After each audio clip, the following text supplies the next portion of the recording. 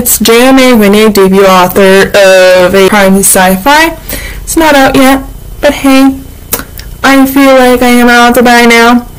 Let's talk about something that I've personally experienced in writing the second draft. This time, we are going to be talking about this thing called the Second Draft Slump. So what the Second Draft Slump is, when you're all done your manuscript and you've left it on your computer and everything, left it for 2 weeks plus time, you're beginning to realize that, I guess I gotta go and edit it again. It's actually quite tiring because you have to go up and down those pages repeatedly. When I first did it, at first it wasn't so bad.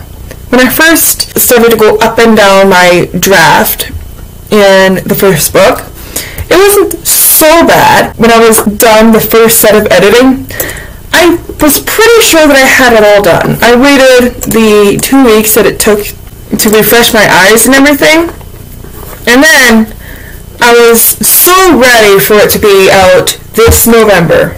I was so ready for it. Although it was more so like a personal goal for myself, it was obviously not meant to happen because lo and behold, it's almost December, and guess what? My book is in no way, shape, or form ready to be out in the world.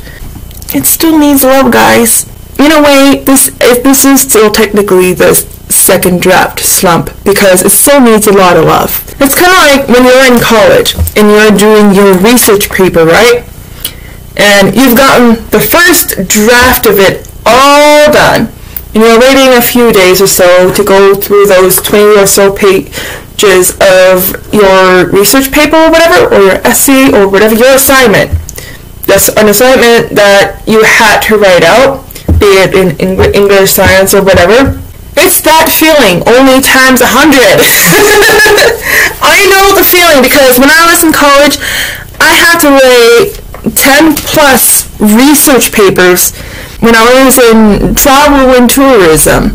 Yeah, oh my goodness, it was just awful, guys. It was awful. It was a miracle that I even passed. It was a miracle that I graduated at all. When I went back to edit the second draft, I was very disappointed in myself. Like, I swore that I got them all. I swore I got all of the grammatically incorrect stuff. And actually, no, there is something I actually forgot to mention. This book was supposed to be in first person past tense, right? What it's supposed to be. And then I realized, as I was writing it, I write a heck of a lot better when it's in third person past tense. So instead of changing her chapters from first person to third person, and that's what I did for the rest of the book.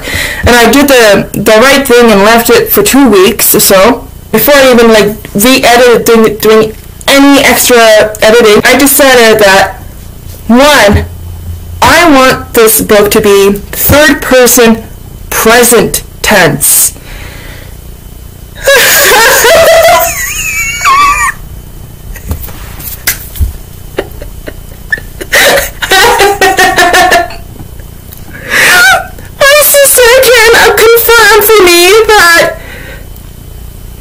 Wasn't as fun as I thought it would be, and after I changed her chapters, the main character's chapters, from first person to third person, still I had to not only do that, but I also had to change the POV, the other POV characters. My book is multiple POV, by the way.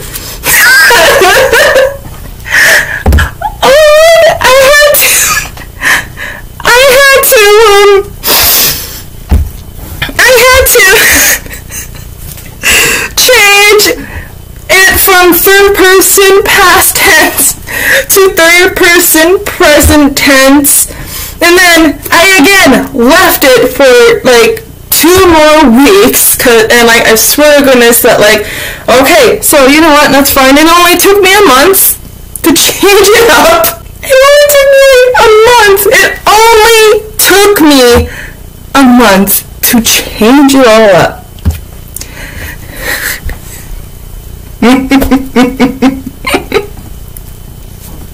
Various problems. Not only did I have to wait another 2 weeks to make sure that I got everything on my draft. Oh my goodness, it bugged me to my core because I know that it's just going to be absolutely horrible. Fine. I did go back to the first draft and everything to make sure that I got as much as I could. I went up and down those pages. This is also like before I even like knew to change the fonts and everything. I went up and down those pages. I went up and down those pages I don't know how many times. 15 plus I went up and down those pages like so many freaking times. Every single time I thought that I got everything, I would discover a new discrepancy. And then I was pretty sure that I was pretty close to being done. And lo and behold, like, I can't see how many times I've done this. Like, I even did I even took it to the next level and printed it out. What?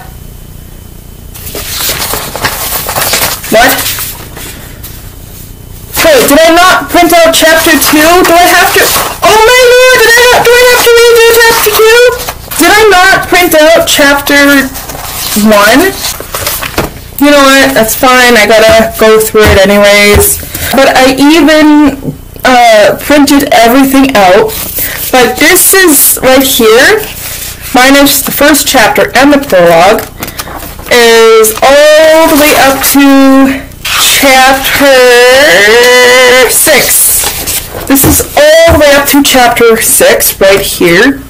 So, and the fact that I have to print out it would have had the first chapter and the prologue in there. And then this next set of chapters is like, you can tell that I've done it too. Like, look at all the blue and all of the red pen. You could probably, like, all of the red pen and stuff like that here. I was like trying so hard, and I read it all. I went through it all with red pen, and I thought I got everything, and I did the, oh, that's printed paper. And I thought I got everything. Like, I love the writing part. I just don't like the editing part, because look at this! Look at this! Here, I'll show you guys right here. Like, let's take out the printing paper.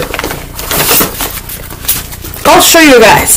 Like, look at this! Look at this! Look at this! Look at this! I printed all that out, and it took me probably about 3 weeks or so to go through all of this. And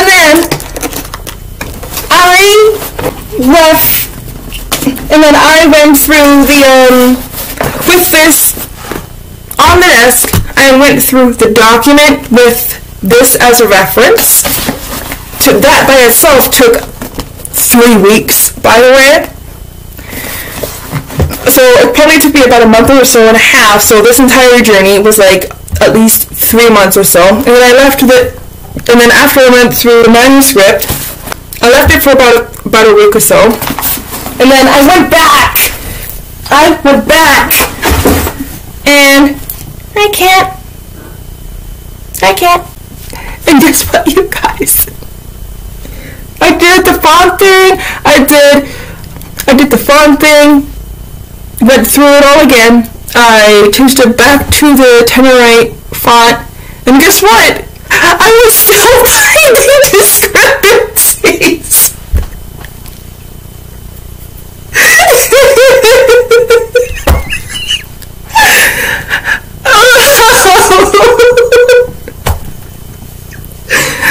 I mean, my PT. Oh no, it's almost gone! So I went through it a good number of times again after that printing part, and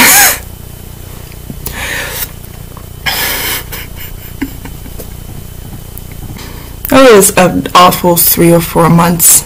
Like, I finished the manuscript, stopped writing the manuscript mid-May, I think. No, I think it was it was mid-May. It was shortly after we moved into our new place. I finished the manuscript around August, about mid-August or so. Finished editing the manuscript, anyways.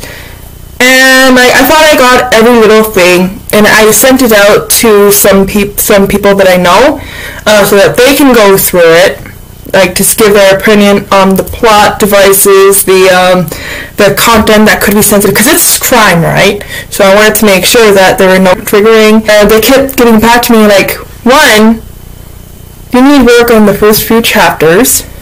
2, you have editing mistakes. And as soon as that I was told I have editing mistakes, I wanted to throw in the towel. Because I was just so done. I was just so done, you guys.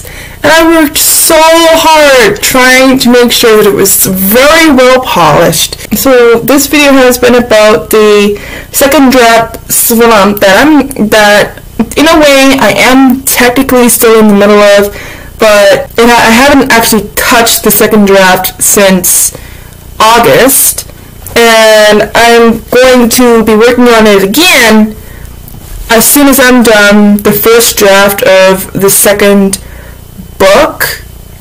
I guess I just gotta go through it just a few more times. The first few chapters do definitely need some love.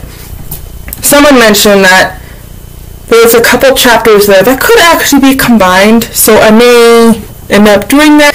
That book does still have a lot of work to do, but it shouldn't take all that much longer, because I did like the bulk of it during the chaos train that is called the emotional second draft slump. I did not make that up, by the way. It is a very real thing that writers go through, authors go through, novelists, all of them go through, even the writers of child storybooks, they all go through it, and it's a very real thing. It's emotionally exhausting. It can get physically exhausting because you can get migraines from staring at a screen all day. It's mentally exhausting, and it's a very, very real thing, you guys. And the very next time you want to yell at an author, saying that like, oh, well, you should have done this, they probably were going to do that, but they had to take it out because they probably realized that, hey, it might not work. Or, hey, guess what? They took it out during the emotional second draft slump.